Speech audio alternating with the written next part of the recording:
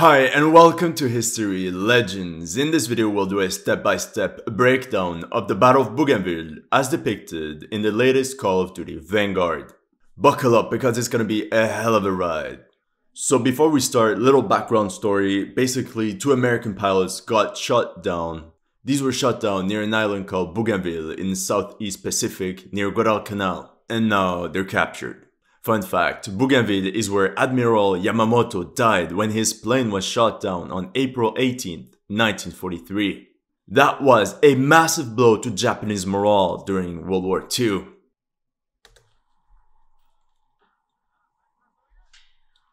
Okay, right away, it's so obvious how they literally recycled the raid on Makin Island from World War. And I can already guess what's about to happen.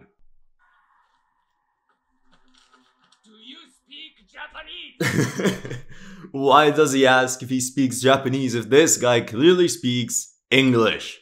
Even the guy at the bottom right corner is looking at him by saying, "Are you serious, bro? Did you just ask that in English?" Hold on. What is that? Why is this Japanese soldier holding a German shotgun? I'm not the greatest gun expert, but I think this is a German Beka shotgun. But in any case, what is he doing with this weapon in the Pacific? We're only 10 seconds in and there's already so many things that are off.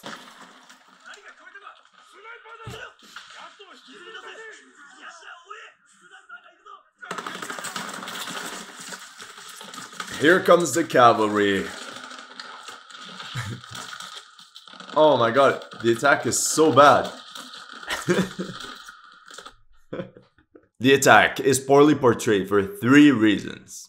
Number 1, it didn't ambush like that. In that specific setting, every man of the attacking force would aim at a specific Japanese soldier. And then they all fire at the same time, so all the Japanese drop. Number 2, the grenades would have been thrown right at the beginning. And number 3, the most important, the Americans would only have left cover once all enemy forces have been eliminated. It doesn't make sense that they're exposing themselves and there's still Japanese soldiers firing. Oh, what an overkill. What's an overkill to use a flamethrower?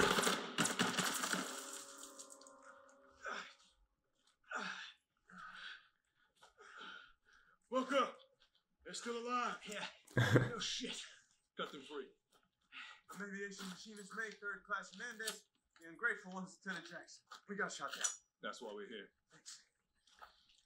Okay, let's be clear. This team's objective was to specifically rescue these pilots. And in a way it makes sense because pilots are hard to train, especially experienced ones. So whenever pilots were shot down over the ocean or in an island or captured, if you could rescue them, you'd do that and send them back to the front because it's very hard to replace.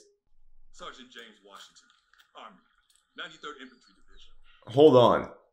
Did he just say 93rd Infantry Division? For me, that alone ruins it for me. It clearly shows how the game developers are idiots. At the beginning, when the mission starts, we clearly see a title that says Battle of Numa Numa, which took place in November 1943. Now, the 93rd Infantry Division was one of 2 African-American combat infantry divisions during World War II.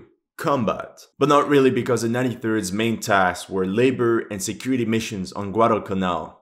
Only part of it did in fact become combat elements. So that goes along the story that we see in this video. Namely the 25th Infantry Regiment. They were sent to Bougainville Island on March 28, 1944.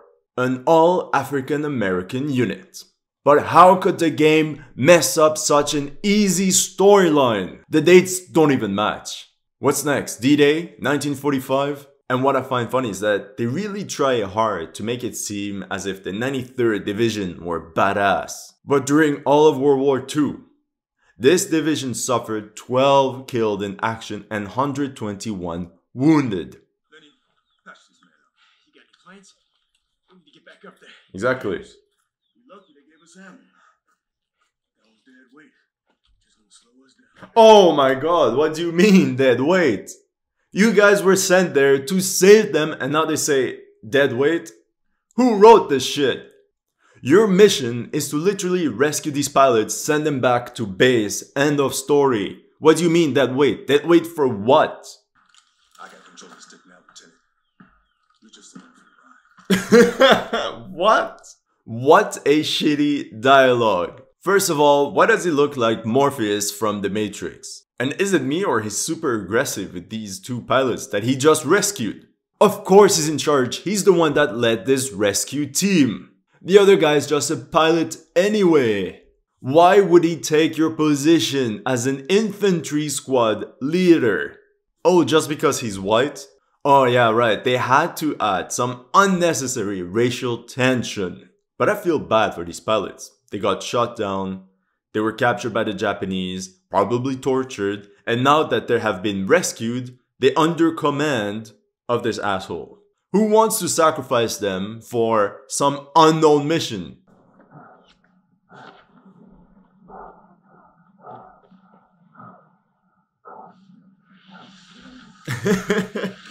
It really doesn't make sense that the guy keeps firing the flamethrower at point blank. It's a complete ridiculous use of that weapon. First of all, it had a range of about 20 to 40 meters or 65 to 130 feet. Not 1 meter in front of your face. And more importantly, the M2 flamethrower was a tool. A tool specifically deployed to combat strongly fortified and entrenched Japanese positions, since artillery had a tough time destroying these places. Okay, quick pause, check out the screen. There are two things you can notice. One good, one bad. The bad one is that we have a confirmation that they are using a German weapon. They call it the Einhorn revolving whatever. That weapon doesn't exist in real life. Let me know the real name. I think it's the Becker shotgun, but I might be wrong. Comment it below. So that's the bad part.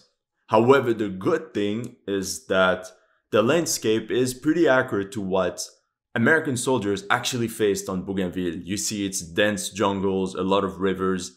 The only thing missing, in my opinion, it's a lot of mud. And this is what made the actual battle so difficult because it was a logistical nightmare. There are many pictures of this battle where American soldiers are portrayed moving in thigh-deep water or mud. Anyway, let's go.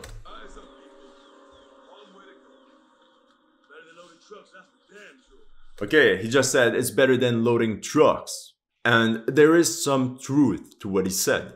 Like I mentioned before, the bulk of the 93rd Division was designated for labor. That means loading trucks, cleaning, cooking, building, you name it. So it makes sense that he would say that. He finds it more fulfilling to have a combat role. Only a handful of African Americans actually saw combat. Most of them were deployed far behind the front. But let me be clear, it's not because they didn't want to fight. It's because the US military didn't want them to. After World War II though, the American military noticed how much they wasted a huge pool of manpower. Men that could have been excellent soldiers, but who were rejected simply because of the color of their skin. So in 1948, Truman officially desegregated the American military and all men were put to the front line.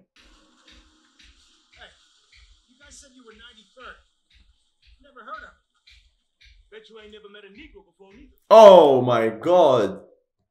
They're literally obsessed with race. They really try to make it seem as if the pilot is a jerk for not knowing who is the 93rd Division. He's a damn pilot. What does he know about infantry divisions? I don't think he knows more about the 71st Infantry Division, the 55th, the 87th. And you know what I noticed? They just rescued these pilots. They don't even give them water. Don't even ask them if they're fine. No food. They take them. Come on, join us in our random mission. It's so poorly written. I'm mad. Just like this. So how do we cross? We draw the snipers out. Feel free. Your name's up. Hope this fits in heaven. That's literally the worst strategy.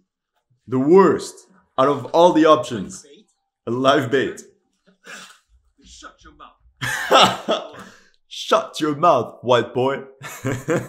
Although he's a pilot, he's completely right. This is the worst tactic you could use. That Washington guy, Morpheus, wants to cross the bridge in broad daylight in open field. And he's fully aware that the last time he tried it, he lost one of his men.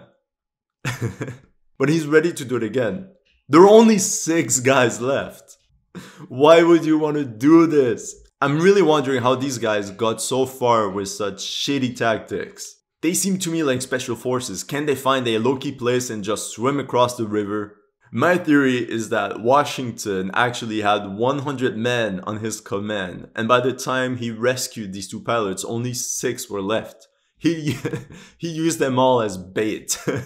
This guy should have been enlisted in the Soviet army. Okay, so they're crossing. Of course, the Japanese can't aim. Everyone all right? Still got all my parts. Okay, we need to get to that tree line. Enter the grass and stay low. Okay. Regroup under the trees if you make it to the other side. What do you mean if you make it to the other side? Bro, your job is to keep these pilots alive. Who wrote this trash? You motherfuckers strap themselves up in trees. Okay, the huge trope about Japanese hiding in trees. We're shifting the 93rd to help the 23rd take this rock. It's Japanese base not far from here. It's protected by a hollowed out ridge. The rest of my boys are stuck behind a locked door. And we're the key. The hell does that mean? Why don't you just shut up and do what he says? Oh my god, they're so mean. I was asking myself the same thing. What do you mean? They're locked up. You're the key of what? Can you explain? So this guy drags these 2 pilots into a mission and won't even explain them what's at stakes, what's going on. But I actually find it interesting how they mentioned the 93rd Infantry Division, the 23rd, the Ridge. How does it hold up to actual events? The 23rd Division did in fact land on Bougainville to relieve the 3rd Marine Division. But this happened in November 1943. It's the Marines that landed on Cape Torokina and secured the beachhead. The 23rd Division only replaced the Marines in January 1944.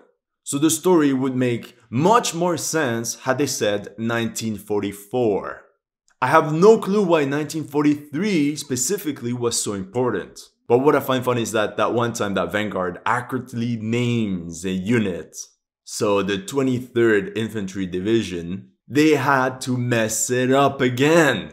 The 23rd Division, specifically that one, was the only American division never called by its number, but by its name.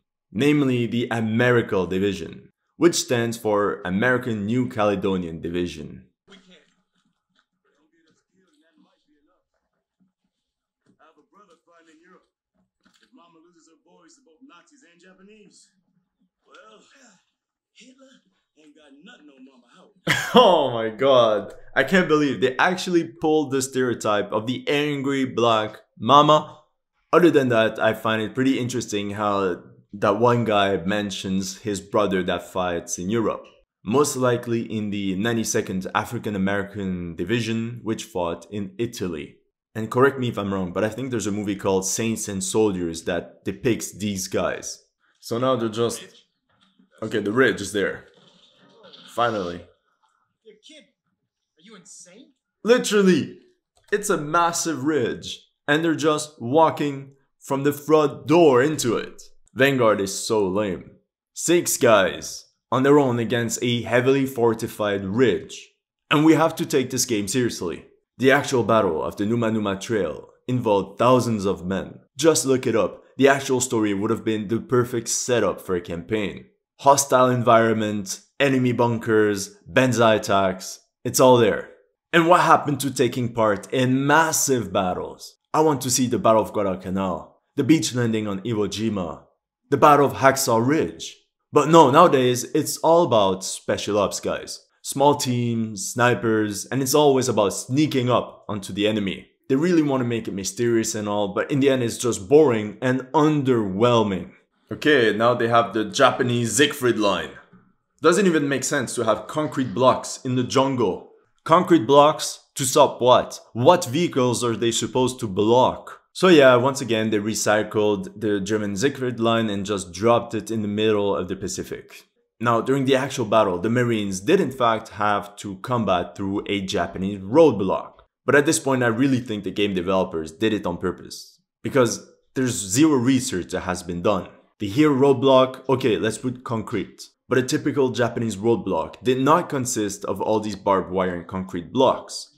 It was simply a fortified position with many camouflaged anti-tank weapons. So again, I don't understand. Why are they doing this in the middle of daylight? The Japanese can clearly see them. I really don't understand.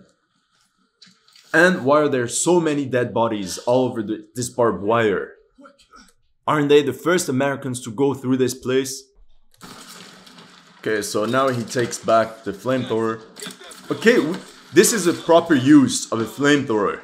Okay, I'm pretty happy. This is exactly what it would have been used for, to destroy enemy bunkers, or rather the people inside it. The only thing is that in reality, the flamethrower would only have 7 seconds of continuous fire, and then it would have to be recharged, or rather refueled.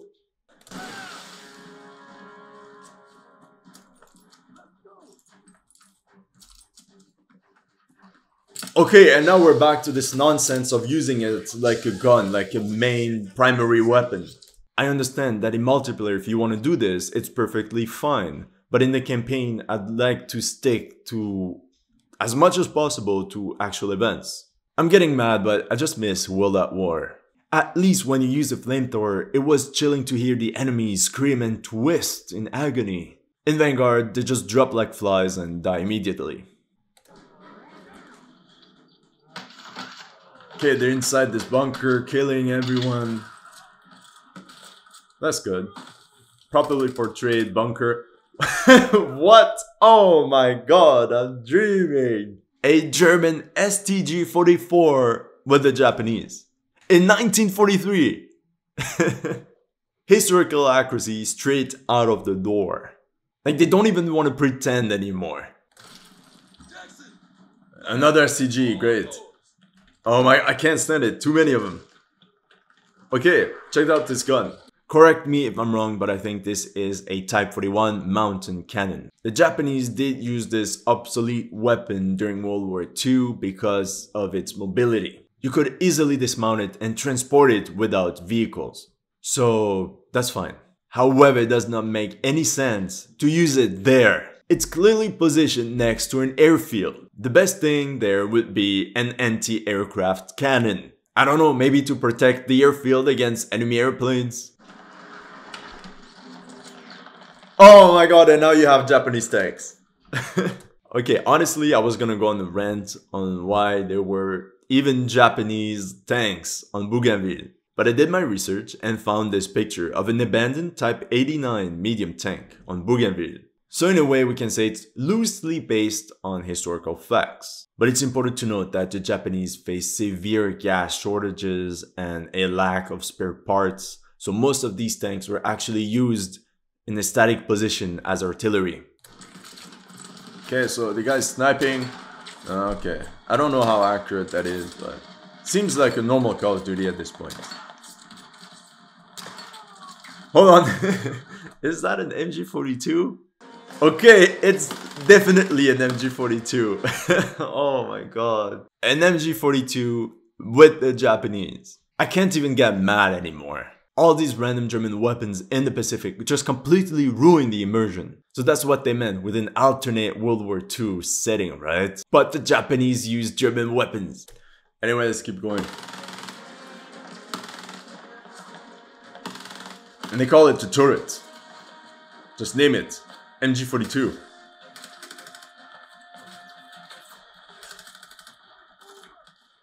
Random artillery.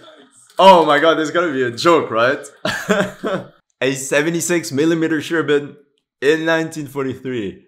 These only came in late 1944, early 1945. And they were specifically built to take down heavily armored German tanks like the Tiger or the Panther. Not paper-thin Japanese tanks.